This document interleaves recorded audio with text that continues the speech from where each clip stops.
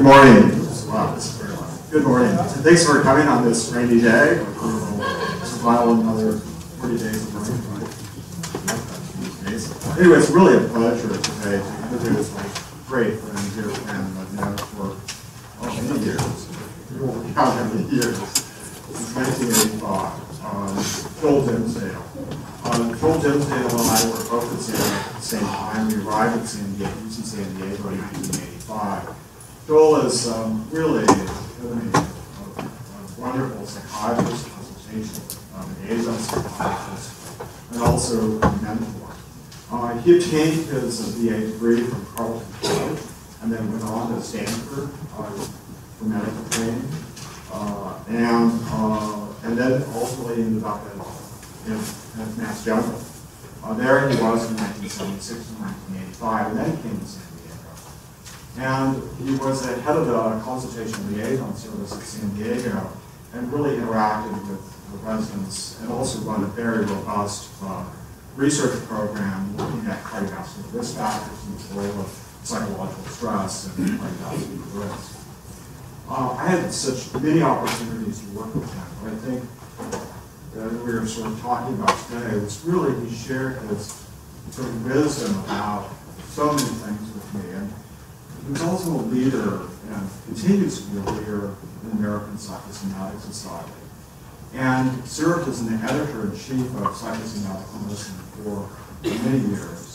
And I had the privilege of really working with him very closely during that period of time as an associate editor for Psychosomatic Medicine, and watched how he could really competing reviews to make decisions on very difficult papers, and really could do so by advance the field in many ways. He has, a prolific career. I asked him to give me a short bio because his CV is just so long and extensive. In addition to that, he served as a consultant for the President's Commission on Mental Health, the Institute of Medicine, the National Academies of Science, NASA, and also NIH. But later on, after I came to UCLA, I also invited me to participate in the DSM-5 working group. I laughed because it was really a lot of work. Sort of was free. But he dared that committee with such, once again, with such wisdom and such ability to listen to disparate opinions and integrate that and reach balanced synthesis of that information so that we can proudly have a DSM-5 on somatoform disorder. He's brought such an incredible record of service to California, first at University of California, San Diego, and I won't go into so many things that we did at the Senate level at University of California, San Diego, because once again, he's able to listen, he's integrated, he's able to think about broad issues. He's also served as the Regents Health on the Regents Health Services Committee for the University of California, and I just recently stepped down from that position. So we really have a treat today. This is this other phase of life. While I was talking with him over dinner last night, I discovered one more thing. He's gotten his largest grant ever after he retired. What is it to do? It's mentoring young faculty, young clinical faculty. And I think that's really a testament to how his vision of psychiatry and psychosomatic medicine in particular will be carried forward in the next generation. So we get to hear anatomy of Malice. I was in anatomy of illness because I was about Roman cousins too.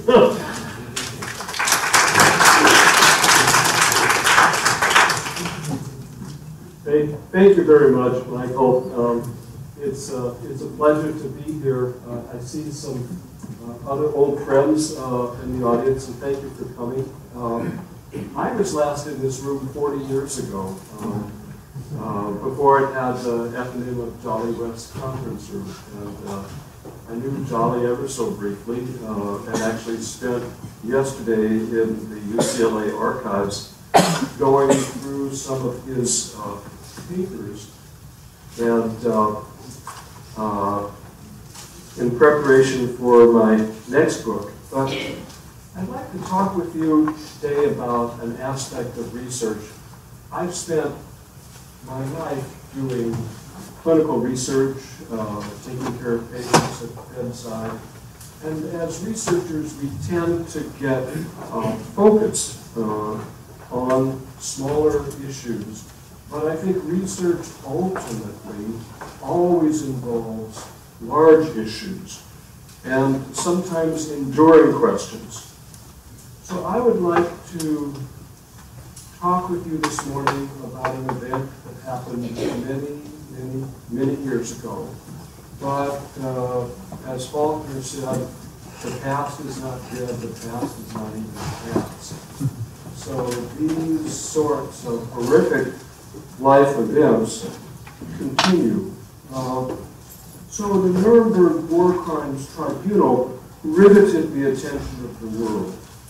And everyone in the world wondered with questions about the nature of humanity and the essence of malice. What drives people? That's a question that we are similarly preoccupied with today. I'd like to discuss this in the context of two investigators who were there at Nuremberg, whose lives were so deeply entwined with the prisoners. One was a psychiatrist and one was a psychologist. Probably, chances are, none of you have heard of either of them, because their work has been closeted away. So certainly the Nazi hierarchy constituted the essence of malice. What do we mean by that? My book discusses what the investigators found out, what it did to them in a counter-transference sort of way, and why this work has been locked up and hidden in the archives. I should add, as an aside, this is partially a tale of the University of California, and you'll see these peculiar little links between UCLA, Santa Cruz, San Francisco, and Berkeley, which I'll come back to.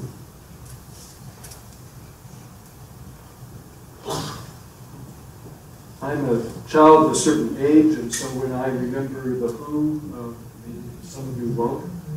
But, you know, Peter Townsend stated the problem lyrically. No one knows what it's like to be the bad man, to be the sad man behind blue eyes. No one knows what it's like to be hated, to be fated, to be telling only lies. But my dreams, they aren't as empty as my conscience seems to be. So how could the war criminals do what they did? What possessed them? Were they suffering from a psychiatric disorder? Keep in mind, these were in the days prior to DSM-naught.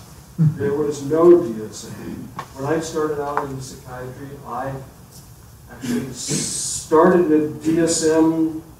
There was no suffix, it was a little ring-bound folder. But in the 40s, there was absolutely nothing in the way of a consensually shared view of the nature of psychopathology. It's important to acknowledge that the Nazi concentration camps really conveyed a certain sense of familiarity with all of our Western heritage in art, about our conceptions of hell, dating back to the 16th century. This was not an isolated phenomenon. Many people were swept up in the genocide of Nazi Europe. And the dots on this map are not merely city markers, but each of the dots is a concentration camp. There were over 40,000 concentration camps in the Greater Reich during the war. It was a vast industry of death. There would be retribution for these crimes, and for a time the Allies couldn't agree about what to do with war criminals or what the process should consist of. Thus, initially, most of the war criminals were detained at the Palace Hotel, a luxury spa in Mondorf, Luxembourg, codenamed Ashcan. Security was so tight that in order to gain access, you needed a pass from God and someone to vouch for his signature. The war criminals posed for photographs on the veranda of the hotel and were nicknamed the Class of 1945. John Kenneth Galbraith, who happened to be on the scene, sensed the drama looming in the background behind these walls. And he wrote, suppose someone had written a play and put all these characters on the stage where the curtain went up. The playbill would have read, A Jail in Luxembourg in June 1945. While the Nazis posed on the veranda at Ashcan, the Allies debated if and how and where a war crimes trial should be. They selected Nuremberg, a city totally devastated in the war, but oddly enough, the courthouse and the prison remained.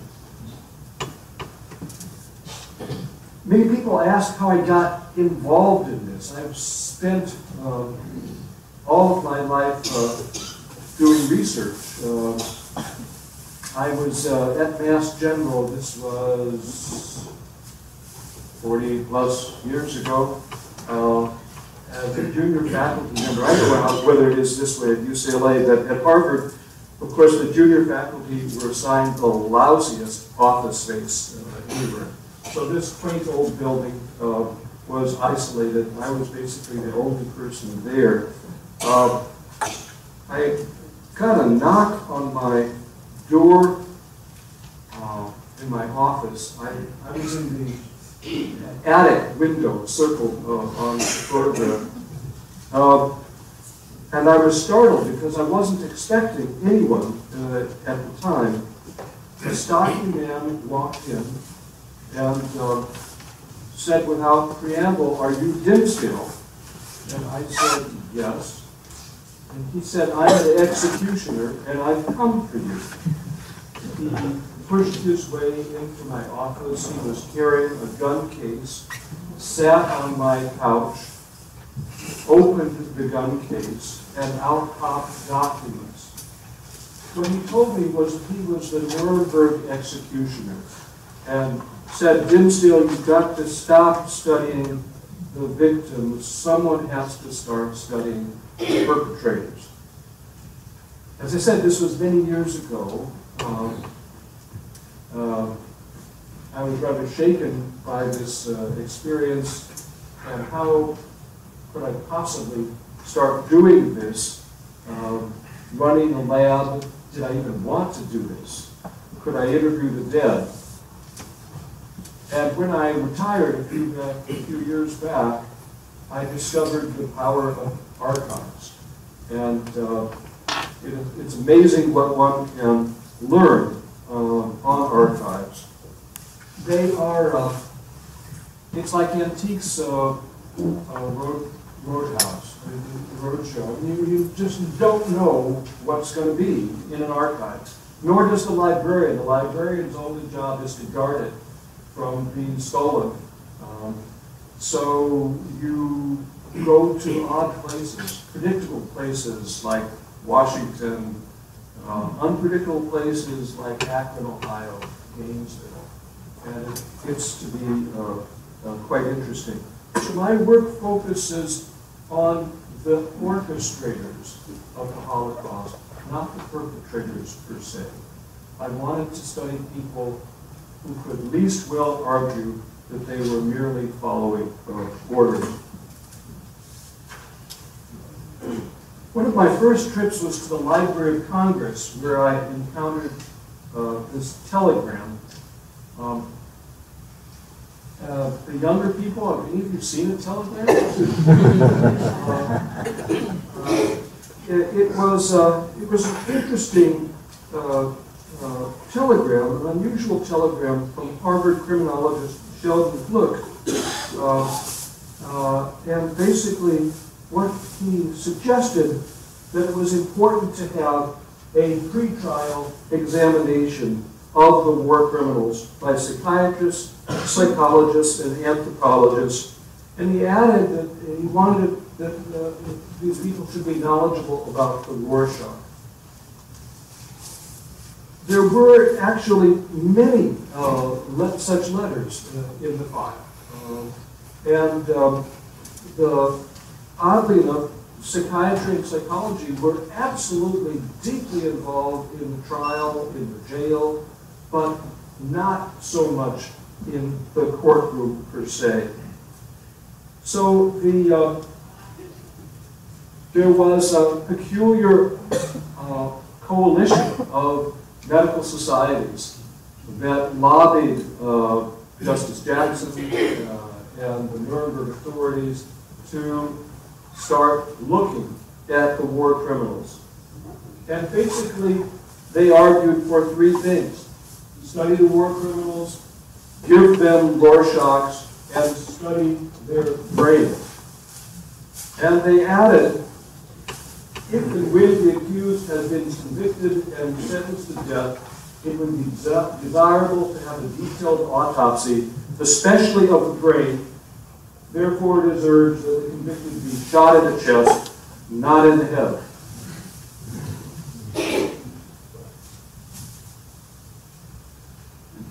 So we go back a century to Herman Rorschach. It's a picture of him in 1920. Looks like Brad Pitt. Rorschach was a fascinating guy. Lots of interests, passionate about the arts, kind of couldn't decide whether he wanted to be an artist or a psychoanalyst. He went back and forth and basically did them both. And as a result, he didn't get a lot of respect. He didn't publish much. His epidemic Rorschach test was rejected constantly everywhere, and finally he got it accepted for publication 1 year before he died. He died, unfortunately, as a very young man. How many of you have ever taken or seen a live Rorschach? That's more than I expected. Most of the time, we get our ideas about a Rorschach from movies.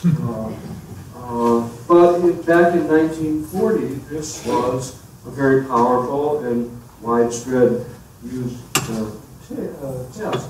Basically, in administering a Rorschach, the interviewer asks two questions about each of the 10 cards.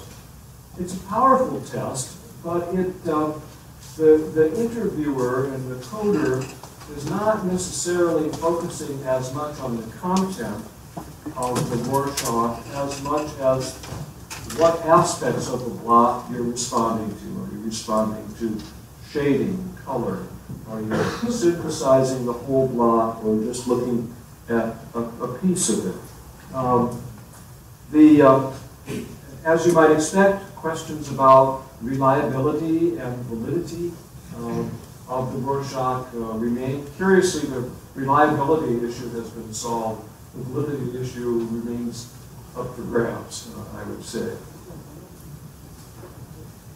So, who are these people? The assumption is that these defendants were depraved monsters, psychopaths. What does that mean, and how do you prove it? They were a very heterogeneous group of cabinet ministers. Most of them couldn't stand each other's guts, not unlike contemporary cabinets. One of them, Julius Streicher, was so objectionable that he had been put under house arrest by his fellow cabinet ministers, and he spent from 1939 until his capture, he was under house arrest. So it was a very heterogeneous group. and we'll go into that. I'd like to talk with you about a couple of the war criminals, but I'd like to introduce you to Douglas Kelly and Gustav Gilbert. They were the psychiatrists, psychologists on the spot at Nuremberg. Their tasks were to determine fitness for trial, a logical, familiar aspect of any forensic psychiatrist. They were supposed to maintain prisoners' morale in an unusual sort of thing, given this was a military wartime situation. Confidentiality was non-existent, and so they were in constant contact with the prosecution office about what they were learning. But they also had their own personal agenda.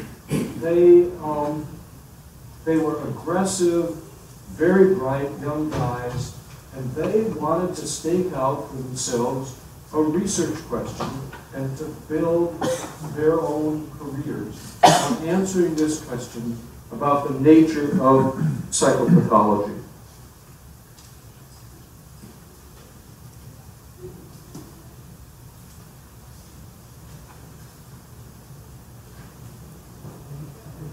I'd like to start by talking about Robert Ley. Robert Ley was the head of the German Labor Front.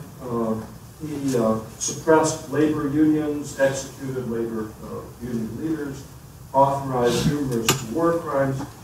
He had a history of multiple head injuries and episodes of unconsciousness. Indeed, after one of these, he had a persistent stammer for the rest of his life, perhaps an expressive aphasia. He was a plane crash survivor, severe alcoholic. The psychiatrist Douglas Kelly evaluated Ley in October 1945, and he writes in the familiar cadence of a mental status exam, normal psychomotor reactions, and normal attitudes and behavior. Mood is normal, but affect is extremely labile. Rorschach reveals emotional instability and evidence of frontal lobe damage. He is one of the most potentially suicidal prisoners due to his extreme instability, secondary to his old head injury. Ley hanged himself the next day. And Kelly wrote sardonically in his journal, since Ley kindly made his brain available for post-mortem examination, we were presented with the rare chance to verify our clinical and research findings. There's a great deal of popular interest in finally getting hands on a Nazi leader's brain. Life magazine ran a story showing Reb Haymaker, of the most prominent neuropathologist of the time, dissecting Ley's brain. And Haymaker reported long-standing degenerative processes in the frontal lobe consistent with chronic encephalopathy. This went back and forth, multiple interpretations. The brain flew out to Walter Reed, and then the brain went to Langley Porter. There was back and forth. We sometimes in psychiatry unnecessarily badmouth ourselves about the reliability and the consistency of our diagnoses. Well, the neuropathologists had a Dickens of the time with this. The irony was that Robert Ley clearly had some degree of brain abnormalities, but he was the one man who, in the dock, who expressed remorse. He killed himself out of guilt and depression for what he had done. So lest we run into this assumption that a bad brain, impulsive, etc., he had a bad brain and he did have a conscience. I'd like to move on to discuss Hermann Goering and his interactions with Kelly and Gilbert. Goering arrived in prison with 49 suitcases and loads of jewelry, notably large rings, and all of Germany's paracodeine supply. Goering was an addict, Kelly spent a considerable amount of time with Goering, and you start to get a glimpse of Kelly as a diagnostician and as an astute, pragmatic clinician. Kelly writes, Goering started complaining of withdrawal symptoms. Goering was very proud. I suggested to him that while weaker men like Ribbentrop, whom he loathed, would perhaps require doses of medicine, should they ever be withdrawn from a drug habit, he, Goering, being strong and forceful, would require nothing. Goering agreed and cooperated wholeheartedly. Goering weighed 280 pounds on capture. He was shorter than I am. And Kelly was worried about his heart. So to get Goering to lose weight, he appealed to Goering's narcissism. When I pointed out that he would make a better appearance in court should he lose some weight, he agreed and lost 60 pounds in 5 months of dieting. Goering killed himself the night before he was to be executed with cyanide, and we'll come back to that because that has an unusual tale and story that brings us back to University of California. Another person I talk about in my book is Julius Streicher. He was the editor of a very prominent pornographic anti-Semitic newspaper. He urged his followers to beat up his political opponents and accuse his competitors in the Nazi Party of sexual inadequacy. I'm not talking about any recent political situations that we may or may not have observed in the United States. I'm just reporting what Streicher did in the 30s. Goering could be affable when he chose to be. No one found Streicher affable. Indeed, as I mentioned, he was so loathsome that his fellow Nazis locked him up. Probably the most problematic defendant was Rudolf Hess, the deputy Fuhrer. He complained of amnesia and numerous somatic ailments. He was intermittently suspicious and saved samples of his food to prove he was being poisoned. The envelope with the red sealing wax I recovered from a basement in Silver Springs, Maryland. Again, once you have a passion for looking for historical documents, you have no idea where things will come up. When Hess got to Nuremberg, he insisted that his food that he had saved in his envelope be analyzed by the Swiss, and they basically came back and said it was flour and baking soda constitutes any normal biscuit. But he wrote in his own handwriting that this was corrosive grain acid. Both Kelly and Gilbert described him as being preoccupied, withdrawn, and suspicious. So I'd like to spend a little bit of time with our former colleagues, Douglas Kelly. Psychiatrist Kelly was one of Terman's awardees. He was a Terman graduate, the top 0.5% of the youth of California. He was a Columbia graduate with expertise in forensic psychiatry, personality, and the Rorschach.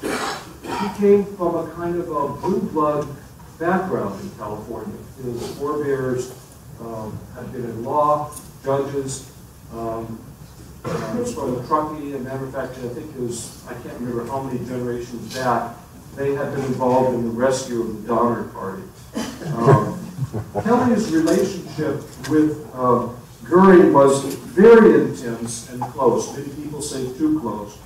Kelly wrote, Goering was one of the easiest to get along with. Each day when I came to his cell, he would jump up from his chair, greet me, and with a broad smile and an outstretched hand, escort me to his cot and tap the middle of his cot with his great paw. Good morning, doctor. I'm so glad you've come to see me. Please sit down, doctor. Sit here next to me. Then he would ease his own great body down beside me, ready to answer my questions. He was charming when he chose to be, had excellent intelligence, keen imagination, great drive, and a sense of humor. The two spent hours, by Kelly's report, 80 hours, discussing politics, history, what happened in the war. Goering, in turn, regarded Kelly as a fixer, and Kelly agreed to intercede with Wild Bill Donovan, the soon-to-be head of CIA, on Goering's behalf. And Kelly actually personally delivered letters to Goering's wife. Goering writes his wife, "Today I can send you a letter direct. Major Kelly, the doctor who is treating me and who has my fullest confidence, is bringing it to you. You can also talk to him freely." In gratitude, Goering offers Kelly one of his enormous rings, and Kelly declined. Then Goering responded, "Then I'll give you something even better and more valuable, a signed photograph of me."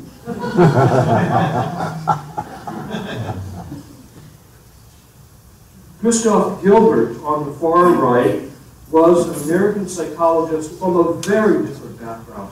He was raised in poverty, was sent off to orphanages.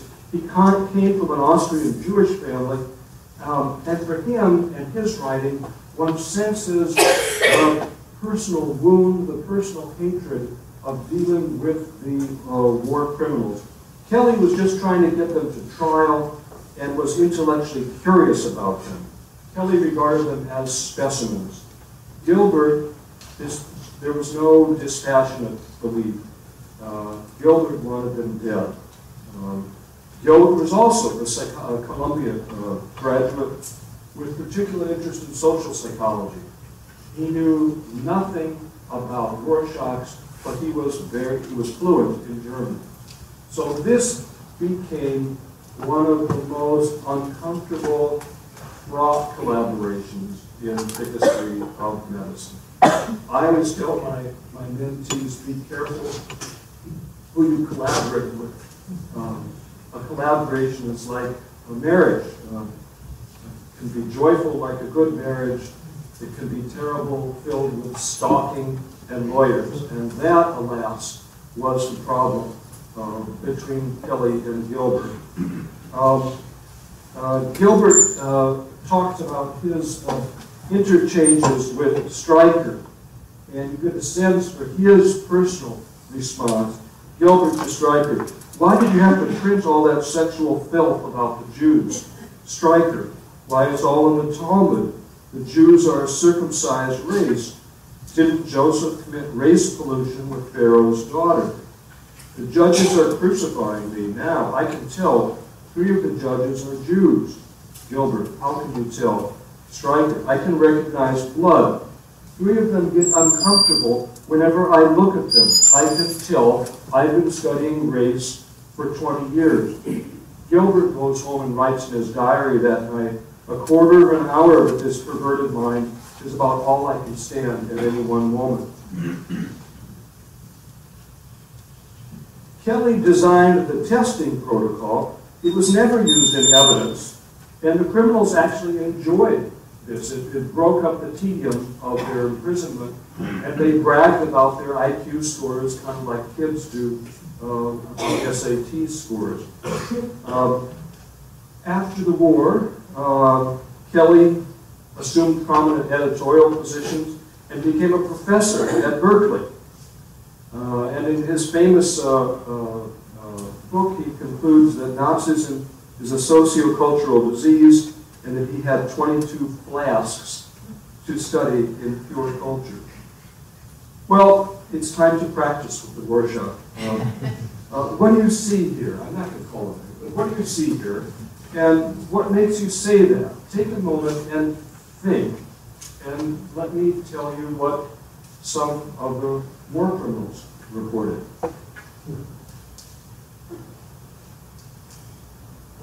Hans Frisch of the propaganda ministry says 2 dancing bears, or gnomes, or dwarfs makes a revolting impression, not at all friendly. The bloody color makes me feel uncomfortable. Robert Lay, who we met before, said, a butterfly, there are colors here, black and red and white, and then he perseverates. Black and red and white, a stork, a goose. It looks like it was tipped over with its legs pulled up, jaws of a butterfly. Hermann Göring laughs and says there are two dancing figures, very clear, shoulder here and face there.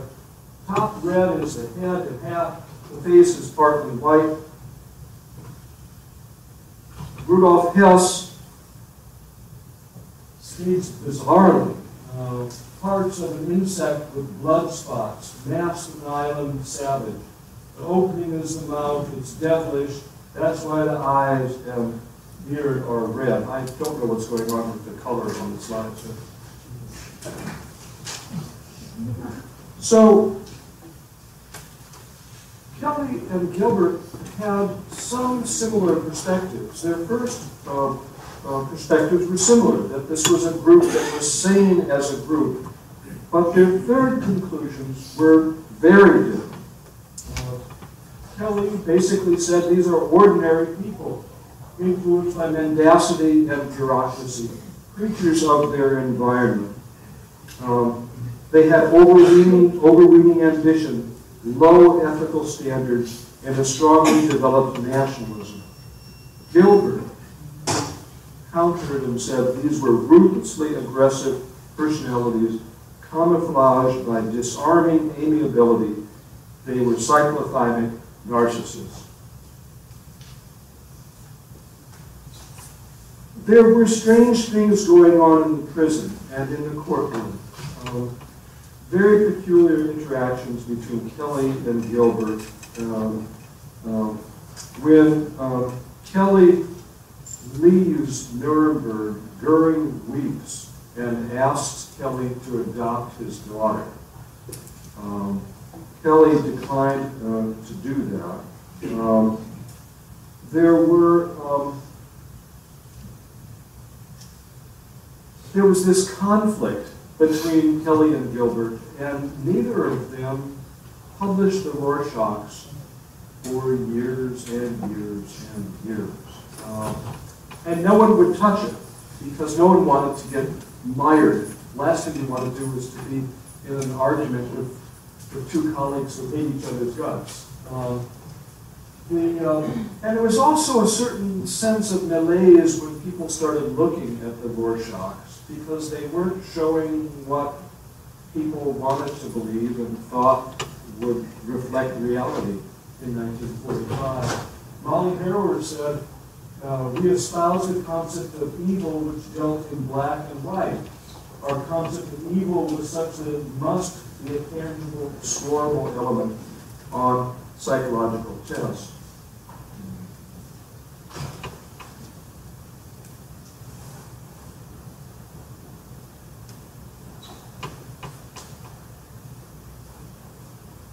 Molly Harrower, did you know Molly? She came to MGH once. She was a delightful person, now forgotten Rorschach expert. She was the only person who was at a common friendship with Kelly and Gilbert, and she kept trying constantly to get them to work together. She invited experts from all over the world to come to a conference, and she set the Rorschach protocols out, including Margaret Singer got some in Berkeley. Sent these all over the world, agreed to pay their way to come to a conference in London. Imagine if you got a letter from the world's preeminent Rorschach leader saying, you are a top leader, I'd like you to address the most important question of the time. Would you come? I'll pay your way, we'll go over this together. No one agreed. They all had pressing commitments to the time. She tried again. She tried to get a publishing venture to get And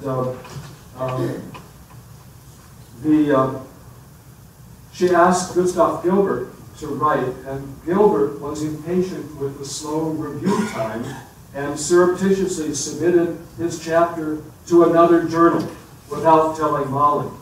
Unfortunately, the new journal editor picked Molly as the blind reviewer. So this was a problematic issue. And Molly basically wondered. Gilbert's Rorschachs didn't appear until 1975, and the interpretation was so odd that Molly basically didn't believe it. So I have some sad news on Douglas Kelly. He killed himself on New Year's Day in 1958 in front of his family. When I say in front of his family, in front of his parents, his wife, and his children. He was cooking a New Year's dinner, got in a quarrel, went to his study, came out and said, "I think I've killed myself," and died a minute later. Kelly's study was filled with chemicals, medications, Nazi memorabilia. Whatever else was noteworthy, his method of suicide got everyone's attention. It was cyanide, and apparently brought back from Germany. So there were questions about who gave whom the cyanide in terms of Kelly and Goering. Those are questions that are never going to be answered.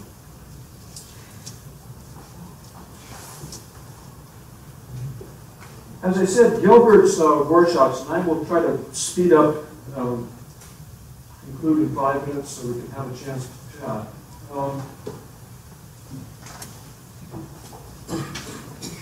Gilbert described them as very homogeneous, savage protocols. But Molly Harrower didn't buy it. She said these were very heterogeneous people. How could you say they were homogeneous? And so she called for blind testing.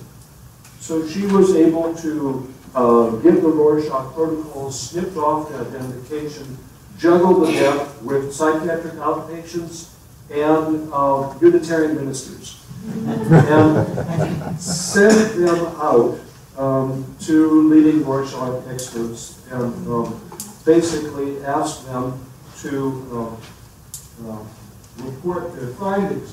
And basically, the Rorschach experts were not able to delineate the war criminals as a class as distinct from Unitarian ministers and psychiatric outpatients. So, how do we understand malice? Part of Gilbert and Kelly's antagonism was that they had a profoundly different view of the underpinning nature of human behavior. Gilbert believed that the Nazis were quite simply monsters, or in the word of the day, psychopaths. That they were manipulative, impulsive, callous, lacking empathy or remorse, in the sense that psychopaths are regarded as other. Curiously, there's always been a suspicion that the brain of psychopaths is different. They don't learn well from their life experience. They don't respond to stressors in the psychophysiology lab in the way that others do. And there are contemporary sorts of observations of psychopaths in prison in scanning, which suggest perhaps there is some difference. But Kelly didn't view this. If Gilbert viewed psychopathology, Kelly was valued in social psychology. He believed that the social circumstances swayed people to malice. There are other traditions. There's a legal or forensic view that basically says you did something, you pay for it, there's recompense. There are religious views about the nature of evil. And the darkest view of all is from Greek philosopher Bias, who said basically most men are bad. So actually Freud said a similar thing. He said most men are trash in one of his letters. So what is the default position of humanity? So I'd like to conclude, gosh, what is the burden of proof on all this? 22 Rorschach protocols tested in people awaiting execution in solitary confinement, sitting on a cot next to your patient for a year because there was no other room in the cell. There are lots of things about this that raise questions. And yet, there is nothing like this. In all the ensuing genocides, in all the ensuing Hague trials, there is nothing like this. Yes, psychiatry has been there in international court, but the test of psychiatry was the narrow question. Is he or she able to understand that he's on trial? No one has ever done this before. So I'd like to conclude in Santa Cruz. I promised another UC campus. I was on another quest for answers. What is it about this topic that leads to archives in such improbable places? This time I was back home in California, walking through the redwood trees that stand like sentinels around the library at UC Santa Cruz. The subdued light filtered through the moist early morning air, and the groves of redwoods were filled with the scent of the trees and the cause of the stellar's days. I had come to the library in the hopes of learning more about Malice. For unclear records, its archives contained papers of Douglas Kelly. The files were useful in revealing more information about Kelly, magician, astronomer, television producer, but included few new documents pertinent to Nuremberg. I was, of course, disappointed, but then I started to reflect. Would any archives have answered my questions about Malice? The Bible says pointedly, the dark places of the earth are full of the habitations of cruelty. The poet Pablo Neruda concludes more hopefully, the earth is a bed, blooming for love, yet soiled in blood. Kelly found some darkness in every person.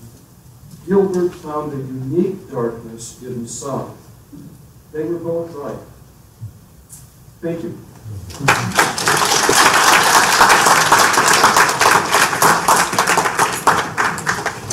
If there are questions, I can try.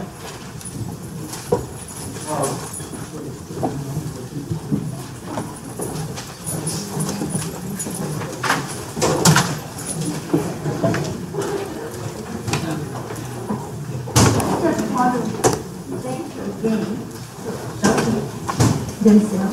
And I want to tell everybody, I read the book many years ago. I think last this meeting, I reread some of it most of it, and I think I can highly recommend it. It's not only interesting, I think it's so well written. So please look at the book, and thank you for coming.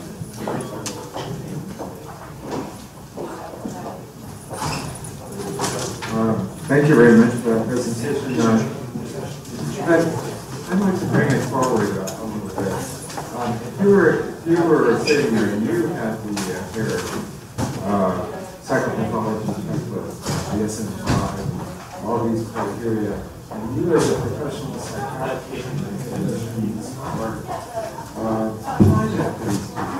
Okay, so the question is, what would we do differently today? After all, I was talking about what happened in 1945 and 1946. Number one, and I alluded to this before, although I was active in the DSM process, I don't think of myself as a mandarin of the DSM. On the other hand, the DSM did something and allows us to do something now that was not available then. I have long records. I have Gilbert's records. I have Kelly's records. The issue is we don't know exactly what they asked the prisoners. have the verbatim prisoner's answer.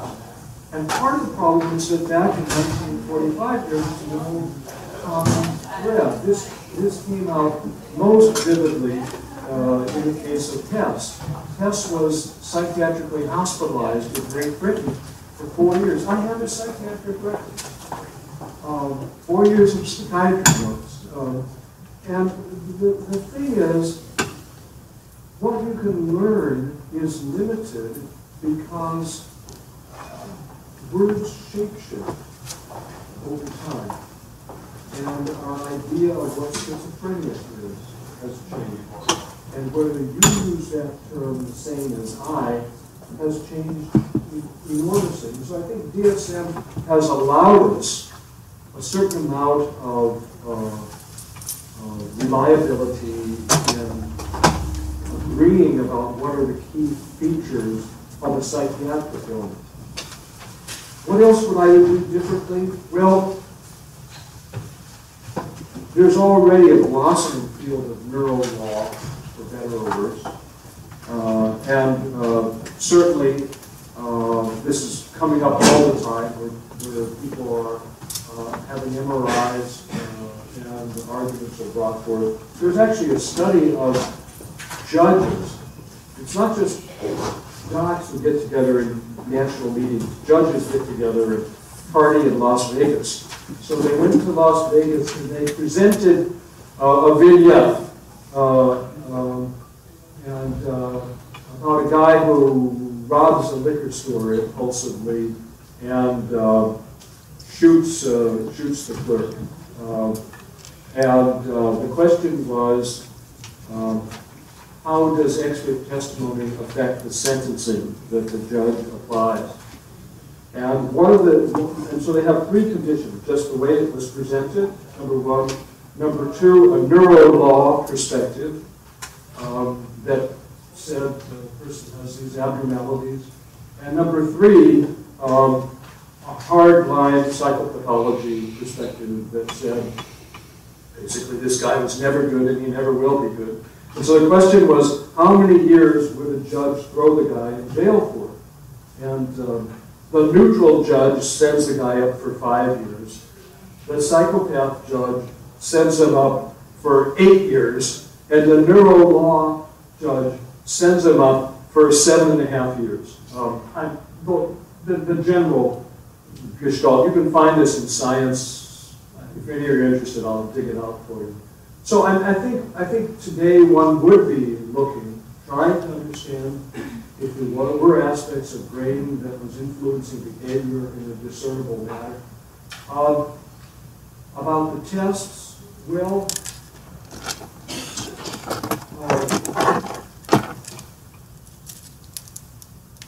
again, getting into DSM fights and personality disorder, those of you who followed that closely know how difficult it is to reach consensus about diagnosing such phenomena. So I would suspect that those are the sorts of things that would be going on today.